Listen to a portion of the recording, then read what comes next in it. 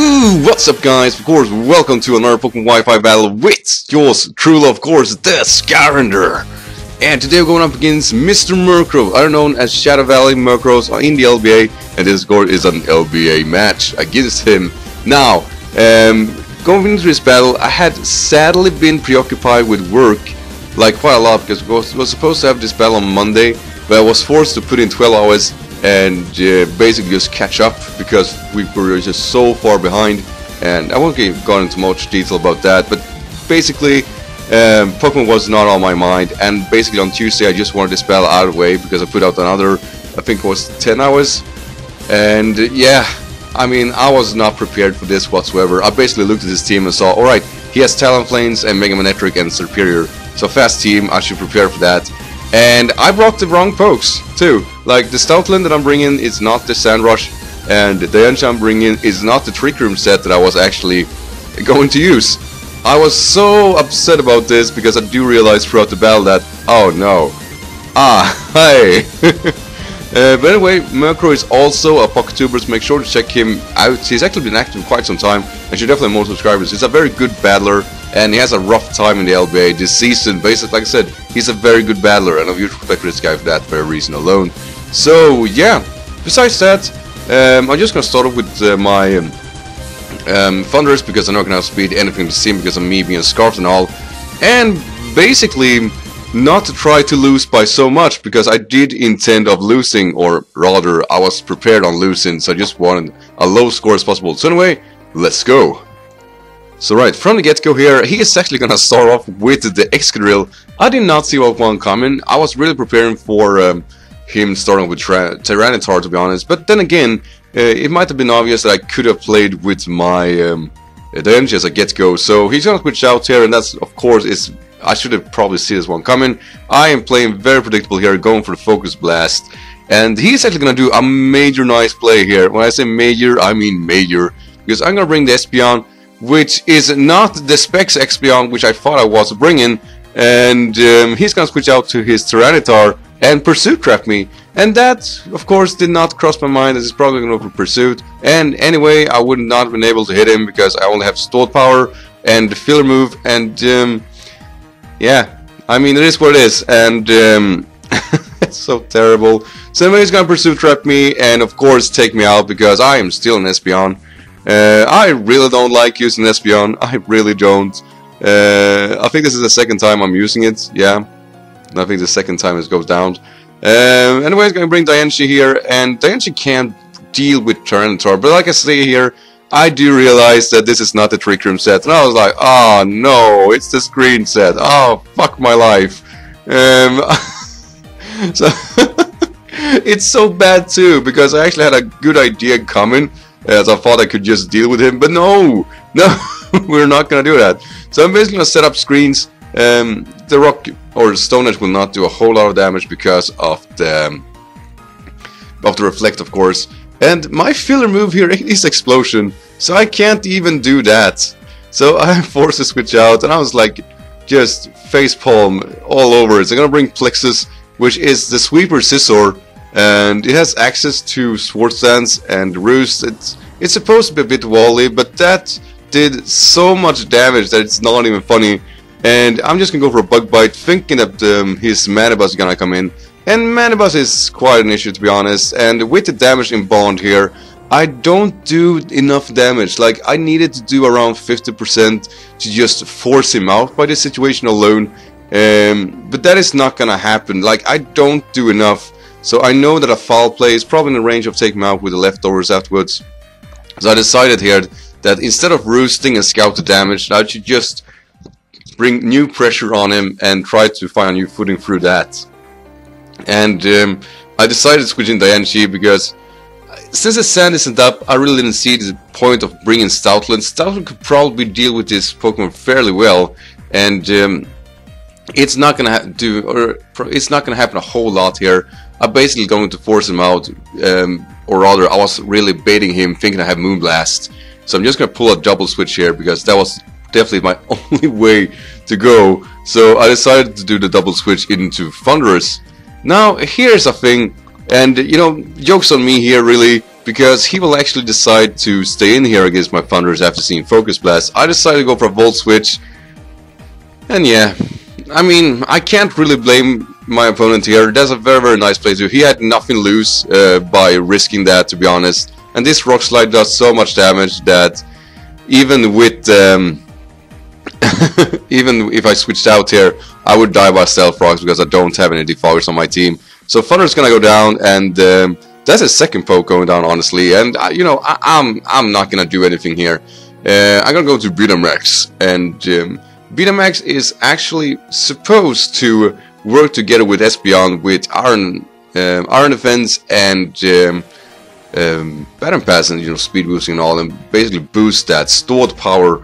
Now, of course, with Espeon gone, there is not a whole lot happening here, and I basically decided here, since I know he's locked into Rock Slide, I'm going to go for Iron Defense, just scouting the damage, and after that going for an Infestation, because I know I can probably deal with another Rock Slide after that, because I have Black Sludge after all, and I do take this fairly well, and I'm definitely in the range of taking another one. So like I said, going for that Infestation. And I never really used a Scolipede before besides the Sweeper set, so having a Baton Pass set felt really good. I felt like I had a chance here. Just gonna go to his Killing Ton, and I did not really see this one as an issue because Foul Play will not do a whole lot of damage. But I also knew that, you know, he probably could pack the Whirlwind, and if so, then, you know, joke's on me. Really. Because my only main idea I had left here, and I'm gonna be totally honest here, is to try to, in some fashion, get enough Iron Defenses to bring out my Stoutland and then just lock myself into return, because I can't take a Leaf Storm from the Superior and probably take him out by two-shotting it, and it's forced to go Tyranitar at some point, and Tyranitar cannot take a whole lot of returns, but sadly that is not what coming to fruition, and like I said, he's gonna get that Whirlwind going, and you know, that's all kinds of terrible. But then again, that is just me being extremely predictable, and he was definitely prepared for something like that. So major kudos on my opponent's part. I'm just gonna go for Roost here. I really just want to scout the damage, hoping that Foul Play doesn't do too much. But hey, of course it does, and yeah. I mean, damn it, this is just not working for me, and I'm basically gonna force myself to switch out to Tenchi. And I think he saw this one coming and decided to go for another Whirlwind. And yeah, I'm being badly outplayed here. I have nothing to deal with the bulk of his team, and I'm just playing right into his hand. And I was, you know, throughout this battle, I was just like, oh man, I should just forfeit. I should just accept my defeat here and go and eat, and then go to bed. I think the clock was like 9 PM when I had this battle, and like I said, just a 10-hour shift before that. And I was gonna go back to work at 4 AM, so yeah, I was really like just frustrated. The the return does a lot of damage. I do have access to Wild Shard. Decided not to go on that because I was feeling that if I do that and take him out, the residual damage will just be enough to put me in a bad range. Plus, I saw the Intimidation on a Stoutland, which basically was that, oh my god, I brought the wrong fucking Stoutland. You're fucking kidding me. I am an idiot. Idiots! Oh man. But this return does a fair amount of damage to a resisted hit, so I'm just gonna keep going. Basically here, I have nothing. I really don't. And this Tyranitar has one badass accuracy, I should probably tell you guys, because he is landing those hits. He is landing those badly. 80%, you know, that's just a state of mind in this kind of battle. I'm gonna go to Denshi here, basically throw up. Basically just gonna bring Reflect up and then try to come back with the Sister with Roost and all, but that is not gonna happen. He's gonna crit me there, and it really isn't mattering so much. It really isn't. At this point I was like, alright, fine, whatever. Just gonna go for a Swords Dance here, hoping that it at least misses some kind of Stone Edge sometime, but no, we're not gonna have that, and Sister's gonna fall too. First time using Mega Sister, by the way. Not impressed. Then again, you know, I have no idea what I'm doing, so what the hell.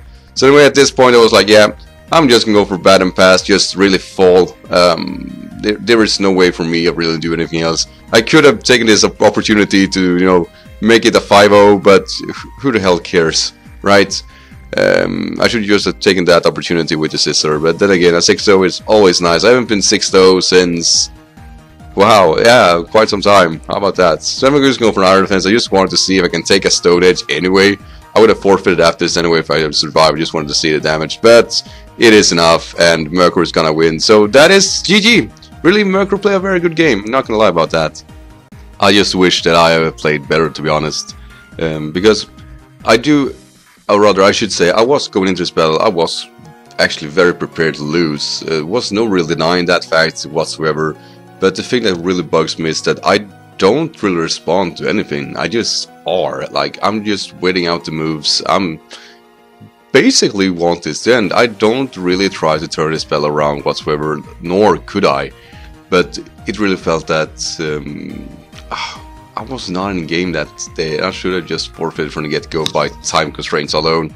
I'm not gonna make that mistake again. I am not, and I'm not gonna blame work for all of it. But having put out 22 hours in 2 days and just basically going into a serious match, yeah, it's not gonna do any wonders. It really isn't. I was extremely rusty, and yeah, I was super annoyed by this loss because it doesn't represent me as a battler. It just represents a tired, freakish beast of a man. Just want to go back to sleep and, you know, forget about everything for a while. But it is what it is. I lose 6-0. You know, that's always pleasant. That always is a fine representation of what a battler you are. Murkrow, like I said, he's a good battler though, so he's playing a good game in contrast with me playing really badly. It's just like, it's just made for being a 6-0, and he at least deserved to get some momentum. He has had a rough luck this season, so I'm actually glad he got a win. Just really sad it was against me, but it is what it is, and yeah.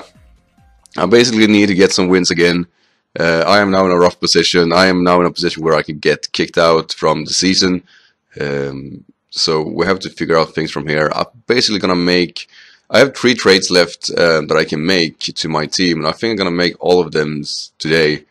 And the reason I do that is because I'm not gonna go into the playoffs. I do recognize that with this team and with my type of credibility for a battler, there is nothing like I can do with that team that's going to work in my favor. So I basically need to make a few changes to make sure that I don't get kicked out. Like, I need a few wins, like 2 or 3 more, to just stay in the season to next season, and I'll have to figure out things from there. So that's my main idea. I'm not going to go to the playoffs. I'm having that idea that I won't make it. With this team, there is no way in hell I can. So the only thing I'm going to do is design my team as good as possible, win some games, and then say, yes, I'm going to make this. But anyway, guys, I want to thank you for watching. Like I said, check Murkrow out, and I'm really sorry this is the first battle upload I have in some time. I haven't battled for, I think, almost 3 weeks, no, 2 weeks now. So this is the only one I got recently. That's terrible. I need to solve that once I have the time. But who knows when that will be. As of right now, I have no idea. And I'm sorry. If you say to the end, I'm sorry. I haven't really any more to upload. It's just... it's really rough right now. It really is. But anyway, guys, I want to thank you for watching. Sorry for the end card being so long and all. Hopefully I can upload something more this week. I can't promise you that, sadly. But anyway, I want to thank you for watching. Make sure to leave a like if you like this battle. And if you're new to the channel, don't forget to subscribe. Remember, sky's the limit, and I'll see you guys next time. Until then, take care. Bye.